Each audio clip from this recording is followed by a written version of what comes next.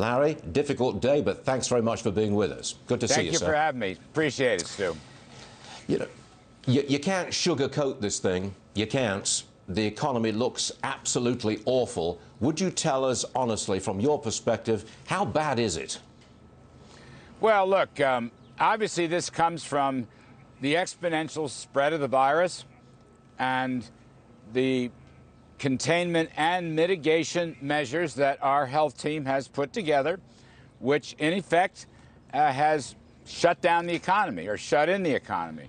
So we are suffering through a very painful, very difficult economic contraction. That's the way I look at it. It's going to be temporary, but it's going to be very difficult. Is it depression, Larry? Is it a depression, Larry? I've got Morgan Stanley coming out saying the second quarter we contract 38%, okay, on an annual basis, but that's an extraordinary contraction. That is a depression. Well, look, first of all, annualizing quarterly numbers, I think, in this case, because it's not going to last a year, is the wrong approach. I'll leave them to whatever their views are.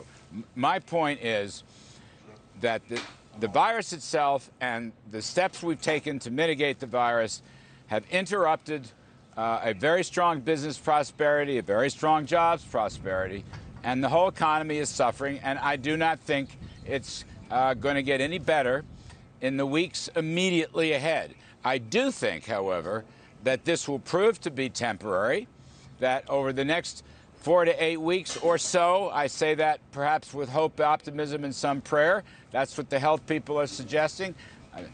It's not going to last the rest of the year. I do believe, Stu, that we're taking steps to deal with this. We got a $6.2 trillion assistance package on the books to help Americans keep their jobs and their families and their medium, small business. We can talk about that in a moment.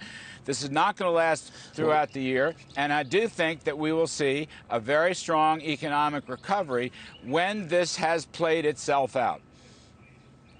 Now, we want to get the money out quickly. It's supposed to start going out today, $350, $360 billion. But we've got reports that some of the banks, the big banks, are not ready and cannot at this moment pump out the money. What's your response? Well, I don't know. I'm not hearing the same. I mean, Secretary Mnuchin, who has led the charge on this, has been meeting with, for example, you mentioned the big banks. And he has taken amendments to his proposal, changes to his proposal, and I think they are ready. I mean, all of us have been talking to the big banks and others, community bankers as well. So I think this program is ready. It went through, you know, these things always have glitches when they start out. It is a massive undertaking, $350 billion. But at the end of the day, these are guaranteed loans. They will be forgiven if you cover your payroll and other expenses. You got 8 weeks to do that. I think it's a tremendous opportunity, a 1% interest rate. Again, the U.S. government is guaranteeing these loans. And let me also say, for people who are looking to apply, they should be moving rapidly. Any bank, I mean, any FDIC bank, Federal Reserve sponsored bank, federal credit unions, all of those are eligible for this program, and it's not going to be hard to put together. So I think the kinks will be worked out, and we're starting this up today, and there's already brisk demand, as there must be. Would you agree with the following statement? We can't get the economy back on its feet or even get the economy to come back until we start relaxing some of the stay-at-home orders, bearing in mind that we've got talk now of a national lockdown, not just state by state.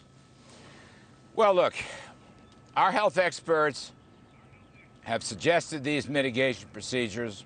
The president, as you know, extended the stay-at-home orders, guidance for another month.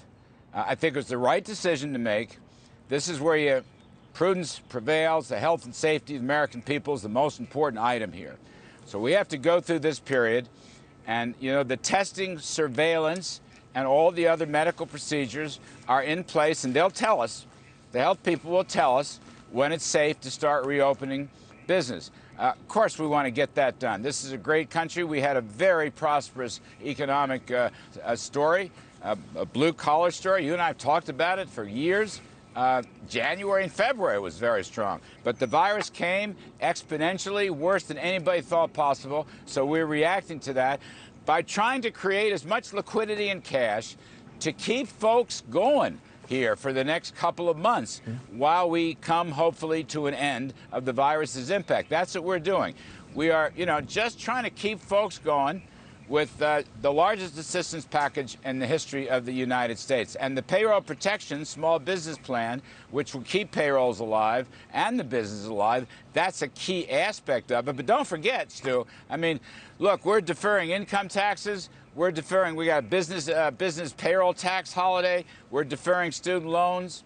We're deferring all manner of mortgages, no evictions, no foreclosures during this period. Frankly, the private sector, I think President Trump's great credit for the first time in one of these crises. He has brought in the private sector with its free enterprise values and their ingenuity. They are helping us across the board, whether it's, drugs, equipment, testing, changing their production lines. I think that's a key element here. So we're doing what we can, but we can't move until we are satisfied on the health side. That's the key issue. We'd love to open up the economy, but we've just got to wait for the right amount of evidence. I think Vice President Pence has been great on this. I think the President's been great. I think our health people have been great.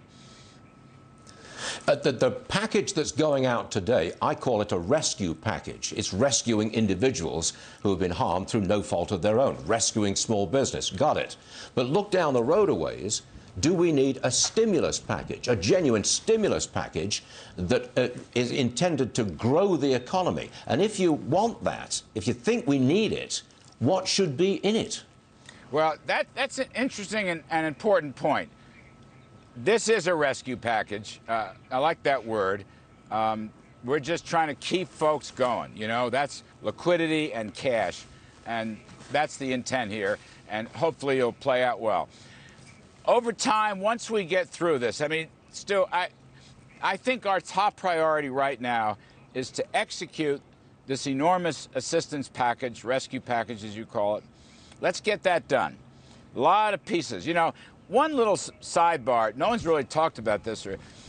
The Federal Reserve working with the U.S. government. You have fiscal policy working with monetary policy. I talked to the Fed Chairman Jay Powell, a few days ago. I lose track of time.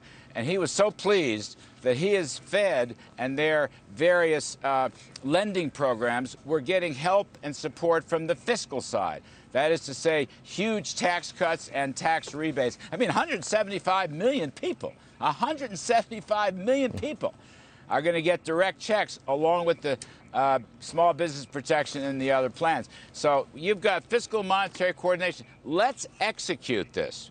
All right, we're just really beginning. The unemployment side, for example, Labor Secretary Gene Scalia has put out to the states the necessary $600 increase in the unemployment benefits. And unemployment is going to be a very significant problem in the weeks and months ahead. There's no question about that. So to help folks, hopefully the states can distribute that. But this goes to the point of operational execution. That's our job number one right now.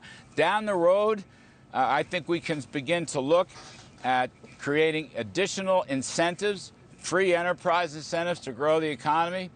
There may be an infrastructure bill for, business expensing 100%. How about a zero capital gains tax for a year or two? There are all kinds of proposals out there. I'm not saying we're pursuing any right now. Just to answer your question, what will help this economy grow in the next 3 to 5 years after this pandemic has run its course? Sure, we need that conversation. Right now, though, we need to execute this phase 3. That's the most important thing. Help Americans who are getting hurt badly by the effects of the virus.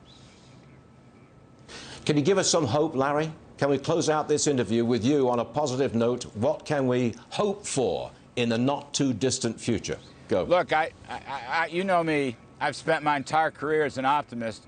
Some people don't like that, but that's the way I am. I believe I work for an optimist. In fact, two optimists, President Trump and Vice President Pence. We wouldn't be doing this if we weren't optimistic. I think we have put together a very strong plan on the health side and the economic rescue side. Stu, this is not going to go on forever. This is a temporary problem. Okay. The coronavirus is running its course. We are creating therapies, medicines, and ultimately vaccines. We have different procedures in place that will stay with us. You know, it's kind of like 9/11. Remember, 9/11 came, life changed.